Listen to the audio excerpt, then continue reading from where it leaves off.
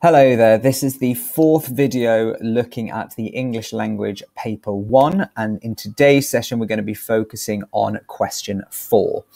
This is the last question on the reading section of the paper, and it's probably one of the most significant questions, and I would say the differentiator between students getting a grade 3 and a grade 4 and a grade 4 and a grade 5. There's a couple of reasons for this.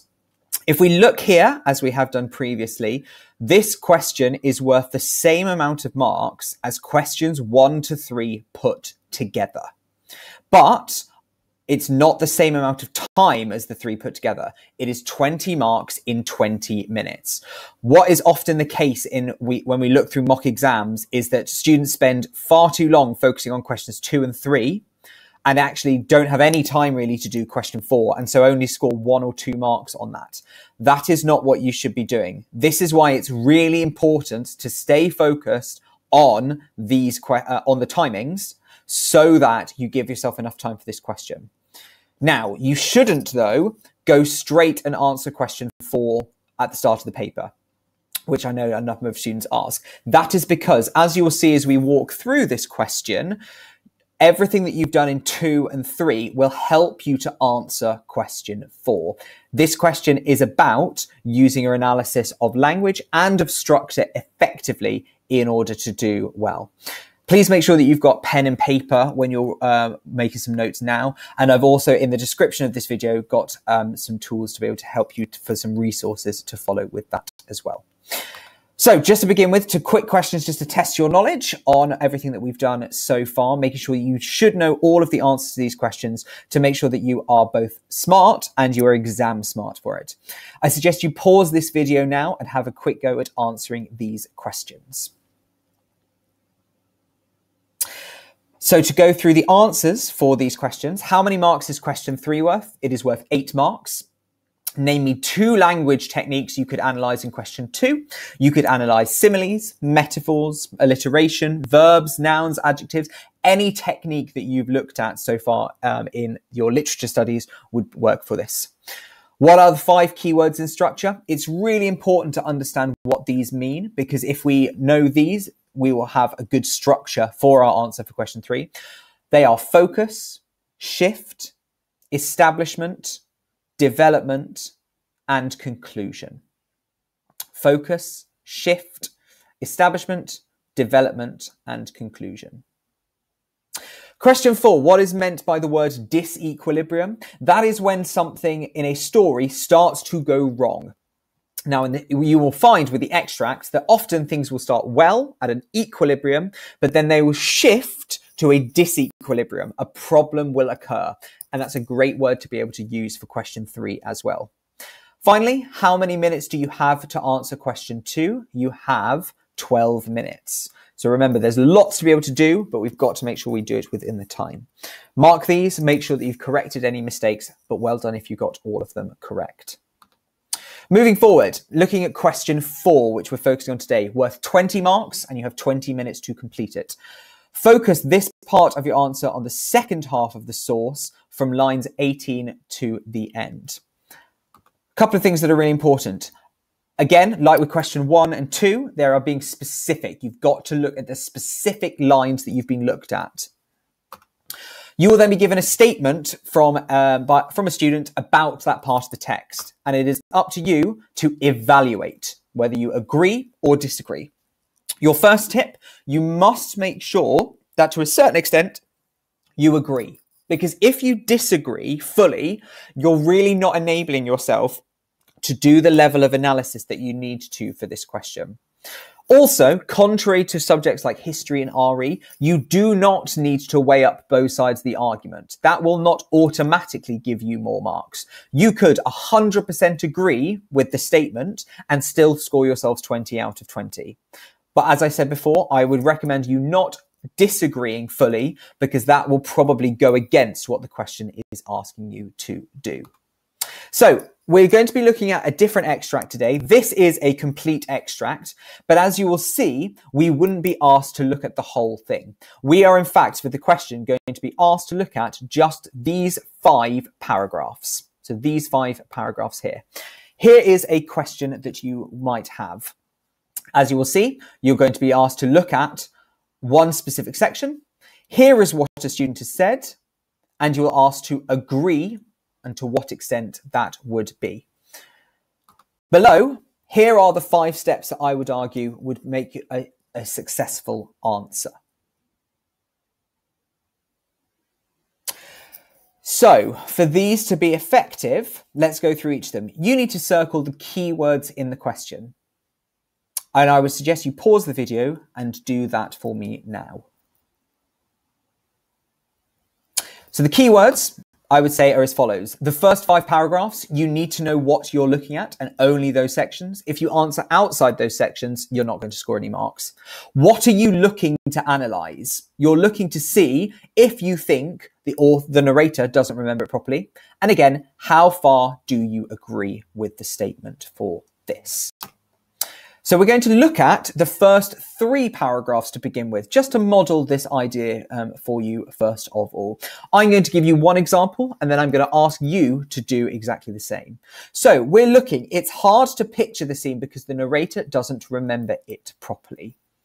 We need to try and look, as we're reading through this, to be able to find anything that either agrees or disagrees with this statement. I would suggest you pause the video now to be able to read through this and have a go.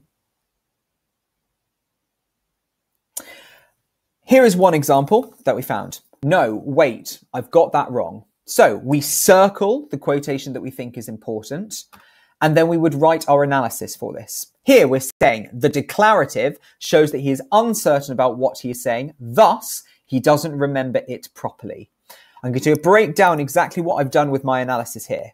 What I've done first of all is I've identified the technique that is used in the sentence. A declarative is a sentence when you are declaring something, when you are telling me something. I've got that wrong. You are telling me that. That makes it a declarative. Shows that is the effect that comes with it. So this is exactly like what you would have in question 2. Identification of language and then the specific effect. But the addition that you get in question 4 is you have to make sure it is linked back to the statement. That's why I've highlighted this word here, thus. Thus is another word for therefore, but it's a great way to make sure that you are linking your language analysis back specifically to the question, because that is what you are looking at on the mark scheme. You are trying to make sure that you're doing language and structure analysis like with questions 2 and 3, but the difference is that question 4 is in relation to a specific statement that someone has made. I'm going to highlight one more particular example on this 3 paragraphs. I suggest you pause the video now, see if you can do what I've just done here. Highlight a phrase, pick out the language technique, give the effect, and then talk to me thus how it links back to the statement.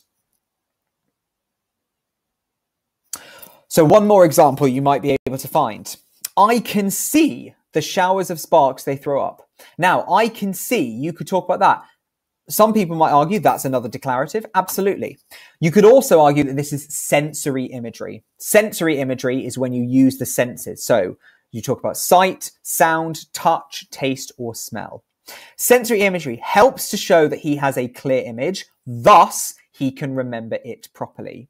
We've identified the technique, we've said the effect, we've said thus and linked it back to the statement. A very clear and concise way to make sure we've got some quotations for this.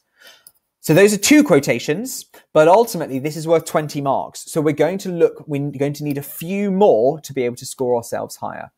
See if you can find me any particular examples in this passage to be able to support it.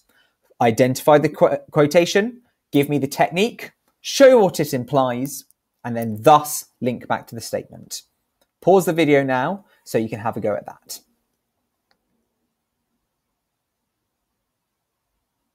A couple of examples you might be able to find here. When is this? The rhetorical question suggesting he is confused about the reality, thus doesn't remember it properly. Another rhetorical question, reinforcing, to use that word from question 2, showing again, reinforcing the sense that he doesn't remember it properly. The use of the pronoun something, well done if you got this. Something implies he doesn't have specific knowledge, thus he might not remember it properly. Those are 3 examples that you could find, which means in total, we've got ourselves 5 different quotations that we could use for this. So this is how the start of an answer might look. You do not want this to be your complete answer, because if this is your complete answer, you're not going to have as wide a range as we need. Remember, we've had 5 quotations identified, so we'd want to be able to analyze all of those. I suggest you pause the video now to read through this answer and have a think about each of these 4 questions identified, because this is a particularly strong start to an answer. So why is this a particularly strong start to an answer? How has the student started? I agree. You have answered the question directly to begin with. If you put I agree and you only put that, say you completely screwed up your timing, if you wrote that, you might get yourself 1 mark because you are at least getting a bit of evaluation in there. This opening paragraph simply needs to be introducing your perspective to this. I agree that the narrator's confusion throughout the extract makes it seem that he doesn't remember the scene properly. Where have they taken the words from? They've taken the words from the question. And that is all you need to do in your opening paragraph, is just tell me what evaluation you have made. When you move on to your second paragraph, that is going to need to be the analysis. What different ideas are analysed? You need to analyse potentially the language, but also the structure. This is looking at both of those ideas, because remember, we said that this is worth the same amount of marks as questions 1 to 3. So actually, we're looking for both language and structural analysis. The somewhat confused structure of the narrative does not enable the reader to create a clear picture. So therefore, you're analysing the structure there. And don't forget here, what has been included? Your specific language techniques, your subject terminology, as we identified in our previous examples. Use of repetition keeps the reader on their toes. The repetition of perhaps and the admitting it is so difficult reinforce the confusion. So as you will see, our first paragraph, very short, just giving our sense of evaluation. And then from then on, you're doing your analysis similar to what we see in questions 2 and 3. So this is how, again, just summarizing the ideas that we've got together for that. Everything that we've said for question 2 and 3 still stands for this question, for things you should not be saying. All of these things in question 2, vague. All of these things for question 3 are vague. So you should be avoiding these sentences as well. Instead, as we've said before, a brief paragraph agreeing or disagree. Do you agree? Do you partially agree or partially disagree with the statement? That should be your opening sentence. Explain very briefly why. Just making sure that you're using words from the sentence. I agree with the statement because I think the narrator doesn't remember it properly. Very simple introduction, 2 sentences showing your sense of evaluation. I then suggest your second 2 paragraphs answered in a similar way to questions 2 and 3. So we're using our quotation, our sentence starters that we had for question 2, exactly the same thing again. But do remember to try and include the word thus as well to link it back to the statement. I would then suggest your 4th paragraph, answer it in a similar way to you might answer question 3. Structurally, thinking about those ideas. The reason why we put this paragraph as the last paragraph is because students sometimes find this a little bit more conceptually difficult than the language analysis. But as you'll see, in order to be aiming for those grade 4 or that grade 5, you should be evaluating very quickly at the start. You should be saying your language analysis and identifying using those phrases rather than the vague ones. And if you can, trying to mention some structural techniques and some structural features as well. Do notice that you do not need to do a conclusion for this question. That will not help you get any more marks. A brief introduction is really strong to be able to show that sense of evaluation, but the conclusion doesn't really add anything at this point. Because remember, we've only got 20 minutes to get ourselves the 20 marks. I hope you found this video useful. I suggest you write up your analysis based on the previous question. Feel free to send it through to me to be able to look through your answers. But I hope you found this video useful, and thank you very much for watching.